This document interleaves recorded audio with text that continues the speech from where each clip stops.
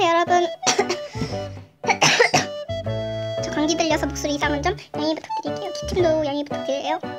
오늘은 이게 여러분이 신청해주셨던 필통소개를 한번 해보려고 해요. 신청해주신 건 제가 아는 실친이 신청해주셨어요.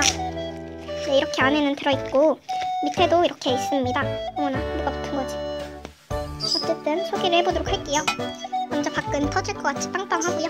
모닝글로리에서 구매했어요. 그리고 보라색 색상으로 구매했는데 너무나 추적인데, 이거 제가 지금 3년째 쓰고 있는 거, 아니 지금 2년 썼는데 이제 6학년이 되면 3년째 쓰는 것 같아요. 제가 05년생이라. 일단 다 꺼내서 소개해볼게요. 소개 고고! 먼저 메모지가 있는데요. 이건 다이소에서 구매한 알린 토이스토리 메모지인데요. 너무나 추적이에요. 보자마자 구매를 한 상품인데요. 진짜 이게 이렇게 디자인도 이쁘고 가격도 1,000원이라니 완전 저렴한 가격에 완전 꿀템을 산 거죠. 완전 꿀템. 그리고 무지 메모지인데요. 무지 메모지는 꽤 가격이 좀 디자인에 비해서 비싼데 카카오 프렌즈라서 그런 것 같아요. 이거는 가격이 2,750원으로 3,000원 가격 정도 될 것 같아요. 네, 그래가지고 가격에 비해서 그렇지만 여기 떼면 여기 끈적이도 안 묻고 얘는 살짝 묻거든요. 아주 살짝 묻어요. 네, 거의 안 묻어가지고 얘도 꿀템이라서 하는 거예요. 그리고 이거는 안 묻어가지고 되게 좋습니다. 그리고 나머지 메모지들은 집에 있기도 하고 저기 방에 있기도 하고 그리고 또 학교에 있기도 해요. 그래가지고 완전 꿀템이죠. 그리고 제 지우개입니다. 이거는 에어터치로 모노 잠자리 모노 지우개인데요. 뒤에는 일본어로 되어 있고 앞에는 이렇게 에어터치라고 써져 있어요. 이렇게 되게 완전 꿀템이에요. 이거 완전 잘 지워져요. 지금은 그냥 소개만 하는 거니까 그냥 제가 보여주지는 않을게요. 그리고 시간도 별로 없어서요.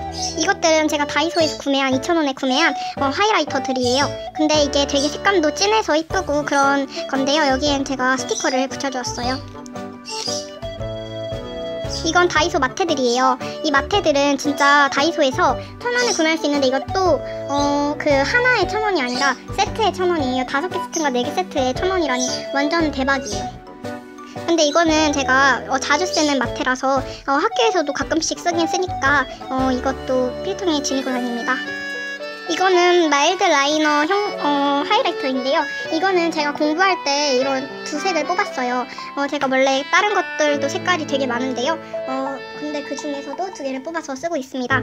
이건 민트색인데 제가 연두색을 잃어버렸어요. 그래서 이걸로 쓰고 있는데 이거는 제가 좀 모르는 내용이나 그런 내용이 있으면 나중에 쉬는 시간에 선생님에게 물어보려고 이렇게 가지고 있습니다. 그리고 이거는 핑크색 마일드 라이너이고요. 그리고 이거는 좀 중요한 단어나 핵심 그런 거를 하고 있습니다. 그리고 이것들은 젤펜들이에요. 젤펜들인데 이거는 이렇게 젤리 롤입니다. 네, 색깔은 그냥 진짜 그냥 평범한 색깔을 구매했어요. 3개로. 검정색, 첫 번째로 검정색을 구매했고 그리고 빨간색을 구매했습니다. 그리고 파란색도 구매를 했어요. 근데 이게 가격이 싸가지고 구매를 했는데 생각외로 이것도 소개해 줄게요. 일단 이거는 제 젤펜인데 0.5짜리예요. 네, 이것도 되게 좋습니다. 검정색인데 되게 색감이 진하고 이뻐요. 근데 이거 검정색이 좀 그렇더라고요. 색깔이 다 그런 거겠죠? 싸니까. 그런데 되게 싼 가격치고는 잘 나오고 좋은 것 같아요. 그리고 이거는 샤프도 나오고 볼펜도 나오는 완전 꿀템이거든요. 색감들도 실제로 보면 진짜 이쁘거든요. 카메라 빨이 아니어가지고 얘가. 그래서 이렇게 이쁜 템입니다. 네, 여기는 이렇게 빨간색, 파란색, 연두색인데 이게 초록색으로 나와요. 그리고 검정색, 그리고 여기는 샤프. 네, 사투리가 나왔는데 사투리 저 시골 사람 아니에요. 네, 그리고 여기에는 지우개가 있어요. 네, 완전 좋습니다. 이거 진짜 제가 샤프 다 망가졌을 때 계속 이것만 써가지고 네, 완전 좋아요. 그리고 간단한 거 그냥 선생님이 그냥 나와라 메모지나 이것만 들고 와라 이랬을 때 딱 똥메모지나 아니 그럼 종합장 같은 거 작은 공책이다 이거 들고 다닙니다. 그리고 제 꿀 삼총사들입니다. 이거는 되게 색깔 이쁘죠? 테크닉인가?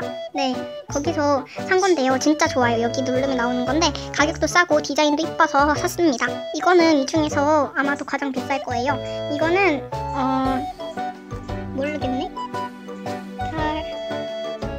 드라픽인가? 필통소개인가? 네, 그렇게 거기서 구매를 했는데요. 진짜 이거 오래 쓰고 있는 것 같아요.